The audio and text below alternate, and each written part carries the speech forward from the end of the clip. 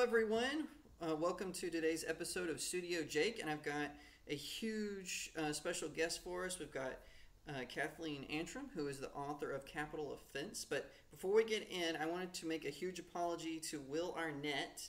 He, in my previous episode, I reviewed the Lego Batman movie, and I kept saying Patrick Wilson was the voice of Batman. I want to apologize to Will Arnett. You are the voice of Batman, and you did a fantastic job. So, with that out of the way, stop emailing me and twittering me. I'm sorry. Now we're going to get back to our interview. So I've got, like I said, I have Kathleen Antrim with us, and she is a thriller writer, and she's also one of the co-presidents of International Thriller Writers, and also she has done some work with the USO. And so we're very excited to have her with us. Welcome, Kathleen. Well, thank you for having me. It's great to be here today.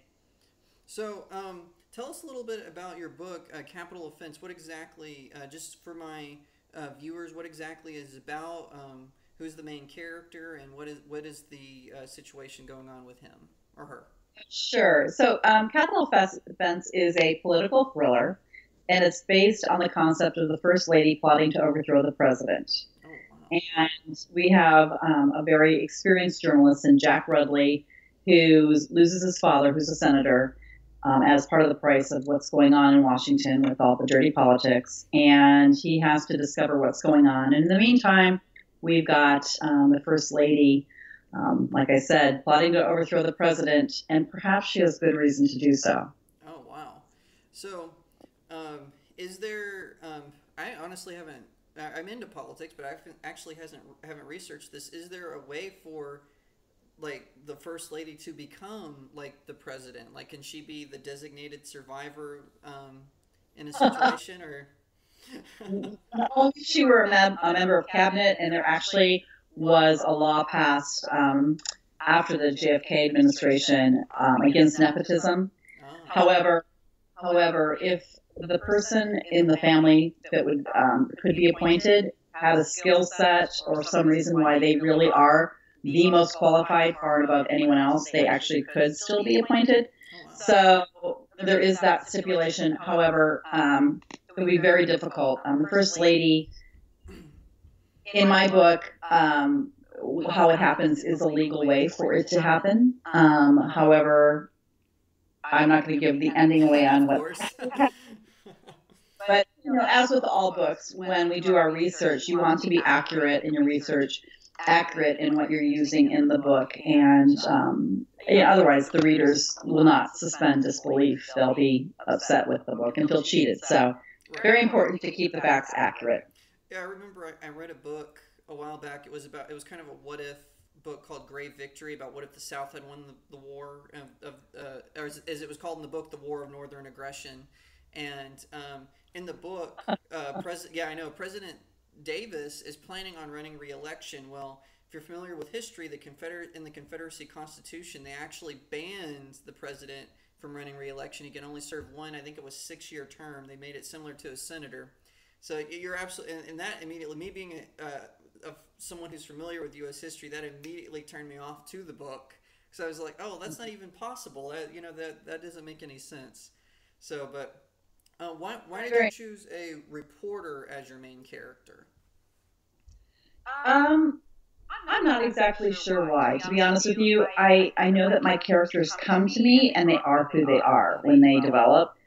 And I always like to say, on the first day when I meet them and they start to come together in my mind, it's kind of like having coffee with somebody for the first time, and you get to know them and you decide whether you like them or not at that point. And so then if you do like them, you decide to spend more time with them. And that's how it is throughout a book. When I write a book, the more I get to know them, the more I understand who they are, what they would do.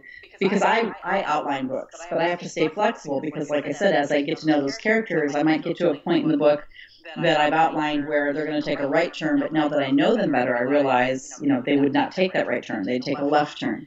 So yeah, I always have to stay flexible. But there wasn't any specific reason why he was a reporter per se. There was a reporter at the time during the Clinton administration I found very fascinating, and he really stood up to the administration at that time and did a lot of and suffered a lot of consequences for doing a lot of research and doing some pretty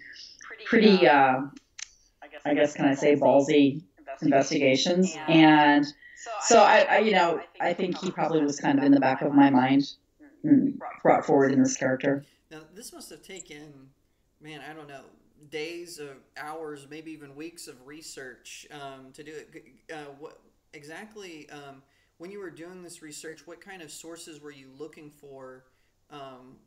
With the, when you're looking to describe your characters and their situations, like, how long and what was the process like trying to develop this whole concept?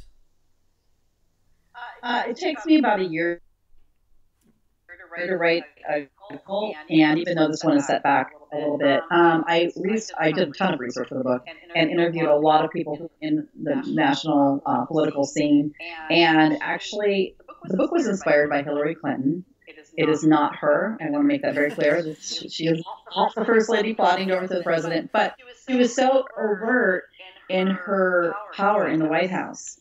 And so she made me very curious, because she's the first lady throughout history who actually had an office in the West Wing. All other first ladies have always been in the East Wing. And the West Wing's not that big. I don't know if you've been there, but it's not that big. So for her to have an office just down from the president was a very big deal. And at that time, she wanted to spearhead healthcare. And of course, that caused a big political scandal, and it didn't happen at that point. But she was very overt in her power. So I started researching first ladies to find out what kind of oversight they had, and discovered that first ladies throughout history have been very powerful. In fact, Edith Bowling Wilson actually ran the country when Woodrow Wilson suffered a paralytic stroke. So she is actually our first female president. She literally ran the country. People didn't know it. It was obviously kept very hush-hush. She and Woodrow Wilson's doctor are the only two that knew it at the time. She would go into Woodrow's room with paper and come out with it signed. Right. That kind of, yeah. But so I started looking at how powerful they are, and they've been incredibly powerful, and there is zero oversight. So when you look at that, Congress does not regulate first spouses, does not regulate first families, and you start to realize they have access to all the kingmakers, they have access to the money, they have access to the media, incredible power, zero oversight. And actually, I think a concept that's really interesting is, if Hillary had won, for example, we would have had Bill Clinton back in the White House as her spouse. As the president, he knows all the secrets. He knows how everything runs, everything, and no oversight. That's a license to a lot of people. Yeah. So anyway, I was intrigued with that, and that's what really brought the book about. And I started doing a lot of research. I actually interviewed people from cabinet positions, etc., to really get a handle on all of it. Wow, that's incredible. I guess my last question about the book specifically is, when did you come up with this idea? What made you go, hey, I'm going to pursue this. I'm going to pursue this idea of kind of a political intrigue within the White House. When did you? Was it a particular news story that you saw, or did you just think, hey, this is kind of a cool concept? I don't think anyone's done it quite this way. It developed over time. I would look at newspapers, and still do to this day, and say, what if it isn't this? What if what's really going on is X, Y, Z? And so I've often questioned authority, questioned our press, and have a journalism and correspondent and commentary background.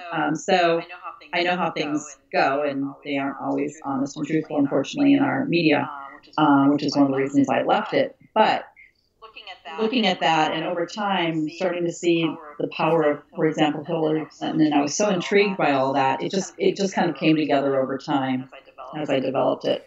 Who would you say your influences are as a writer? Oh my gosh. I have studied under amazing writers, and really it would encourage other authors to do whatever they have to do to go to certain conferences to study under authors. I've studied under John Saul, Elizabeth George, Terry Brooks, Dorothy Allison, and literally been in classes for 4 and 5 days with them as instructors individually over time. And we have a big conference in New York City called Thriller Fest. This year will be July 10th through the 16th. And 2 days of that week are called Craft Fest, and they focus on the craft of writing. And to me, those are the two most important days of the week. And literally, we have New York Times and best-selling authors teaching all the aspects of craft, from voice to conflict to dialogue, you name it. It's being taught there. And we bring in all kinds of experts. We have a day with the FBI on the Monday of that week, where you can go and literally spend a day with the New York FBI office. And all kinds of great things. But I really think as an author and as a writer, you have to search for educational opportunities, because it's not really available at the university setting. Right. And you're actually one of the co-presidents, right, of the conference? Yes, I'm a past co-president. Yes. I was on the board of directors for quite a long time. I actually ran Thriller Fest for about 5 years. I no longer have any affiliate. I mean, I'm still part of International Thriller Writers, ITW, but I don't run the conference. And now the conference has gotten to a size of about 12 to 1,500 people. They do a fantastic job with it. They program over 300 authors, and I just cannot speak highly enough of it, because it's really an opportunity to learn a lot. And yes, I was past president. Let's see, I think I turned out 2 years ago. I was past president with Lee Child, and before that with Douglas Preston. And we get a lot of headliners at the conference because the thriller genre is so big. And Lee Child, he just wrote a memoir, didn't he? No, he's the Jack Reacher franchise. Right. Oh, okay. I'm sorry, I was getting them mixed up. Man, that was I'm an author. Yeah. I'm a writer. I should know this. You're doing just fine. Yeah. So the Jack Reacher movies with Tom Cruise, that's Lee. Those are Lee's. Doug Preston, his latest book is The Monkey God, That's right. Okay. and it's on the New York Times. Yeah, it hit number one. I think I'm getting that. It was a longer title. I think I've got that right. But and then he writes the Pendergast character with Lincoln Child and Doug Preston. But we have a lot of those writers teaching at Thriller Fest and at Craft Fest. For example, David Morrell, who created Rambo, he teaches, and all kinds of really big name writers who are teaching it. They're not only doing it, but they're able to teach it. Now, at Thriller Fest, because there's a lot of thriller kind of isn't just a genre on its own. It can seep into a political thriller, or you have science or fantasy thrillers like what Terry Brooks does. Is there something for everyone at Thriller Fest?